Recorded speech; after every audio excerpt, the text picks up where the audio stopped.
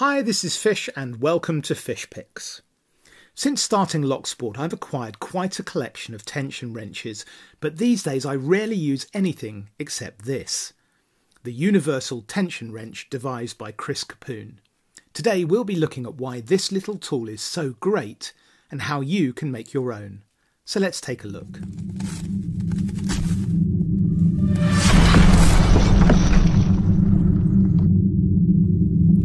So Chris somewhat tongue-in-cheek calls this his universal tension wrench because it can so easily fit a wide range of keyways and offers both top and bottom of the keyway tension in one tool.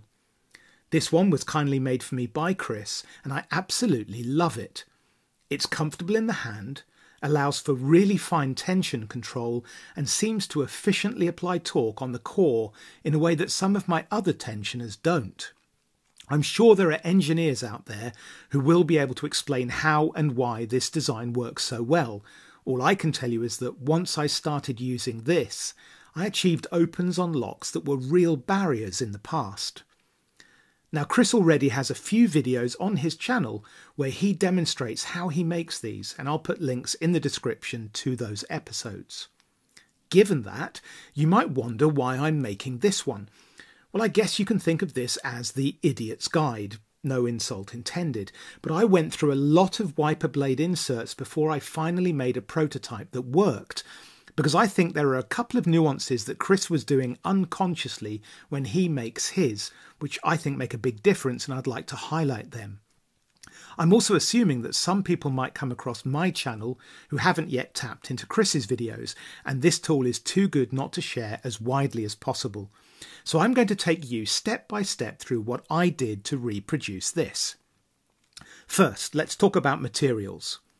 You're going to need some wiper blade inserts. Now, where I'm based and given the COVID restrictions, I didn't find it easy to source these, but a lot of people in the community have said that a friendly word with a local car repair shop yields a steady supply of these for free.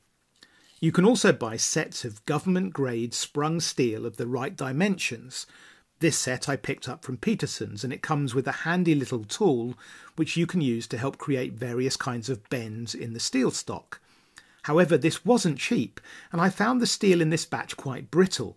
It was fine for putting a simple bend in the tip, but as soon as I tried to then twist it to create the head of this tool, the stock tended to snap. Lesson number 1. Not all wiper blades are created equal. Thankfully, 2 great blokes from the UK Locksport community came to my rescue, so a big shout out to Jeff Yates and Bear Devlin, who posted me a whole bunch of different widths and grades of metal to play with. Having a decent amount of stock means that you'll be far less nervous about breakages, and there will inevitably be some failures along the way as you learn to make the twists and turns needed to create the tensioner.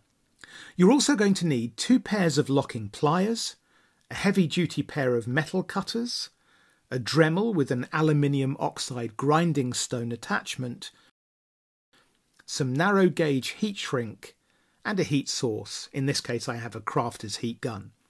Finally, I'd recommend a pair of safety goggles just in case.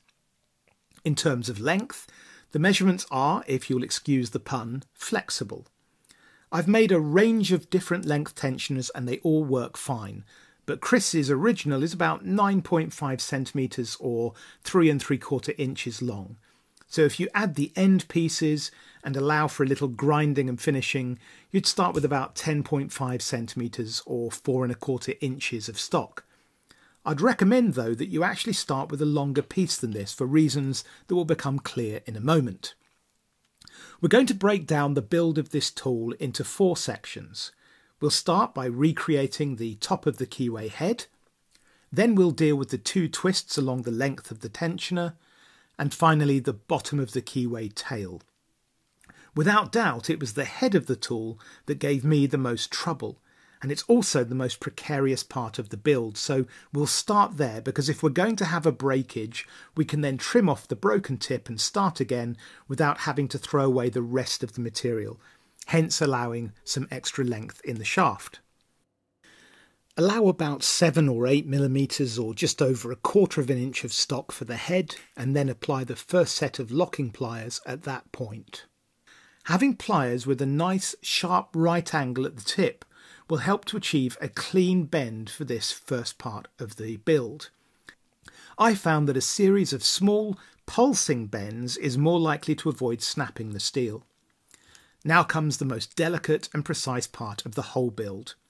If you look closely at Chris's prototype, the head is twisted up at a 45-degree angle, and this feature is critical to the tension of being able to grip to the top of the keyway. The direction of this twist is also important. Until I dialed in my build process, I actually made several which twisted in the opposite direction, and they do still work. But when in the keyway, Chris's design means that the tension continues to apply force in the direction of the twist, while this version would apply in an untwisting of the tool if you applied enough force. I suspect that Chris's design would last longer and retain its structural integrity better. So, to produce the correct head shape, we now want to twist the pliers towards us to create a second 90-degree turn, while at the same time angling off to create the upward angle. Then just trim off any excess with your metal cutters, and we'll deal with the rough edges and profile later. To replicate Chris's design, we then want to measure down from the head of the tool and make a mark at 3 centimeters or about 1.2 inches, which is where we'll place the first twist. These twists will create a comfortable platform in the middle of the tool for the pad of our finger to apply tension from, and they add some flex to the system. The first of these 90-degree twists is clockwise, and the second, which is positioned about 3.5 centimeters or 1.4 inches from the bottom of the shaft, is anti-clockwise. Any distortions along the length can be easily tweaked by hand. That leaves us with just the tail of the tool, which is simply a case of creating another 90-degree bend in the same direction as the head. Again, the length of the tail depends on the locks you're likely to be working with, but 6 or 7 millimeters or just a little over 1/4 of an inch seems a good starting point. If you have excess material, this can be cut away, and we now have the basic shape of the tool completed. It's likely that the cut edges of the head and tail will be sharp, and you might want to shape them a little. I like to taper the sides of the tail on both sides so that it can work with a range of different widths of keyway, for example. So using the Dremel with a grinding wheel attached, work from a stable platform and shape the ends accordingly. I'd recommend safety goggles for this stage of the operation because the grinding process does produce small metal fragments which you don't want in your eyes.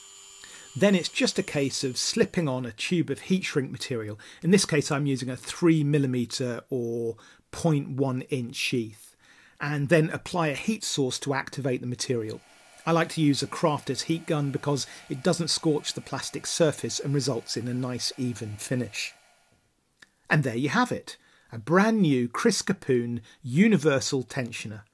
And if you have wiper blades of different widths in hand, you can go on to make a range of tools to cover most of the keyways you're likely to encounter. You hear so many of the experienced pickers saying that 90% of success in locksport is good tension control, so it makes sense to invest some time and energy into getting the right tools in hand, and in my opinion, this is the right tool. And yes, that is an American 1100 I just opened, and if you'd like to know how I finally overcame my personal kryptonite lock, then stay tuned because this will be the focus of another episode which I'll release in the next couple of weeks. So a huge shout out once again to Chris Capune for the inspiration and generosity in making this design available to the rest of us. Thanks for watching. Please hit the like button before you leave if you found value in this episode, and until next time, take good care.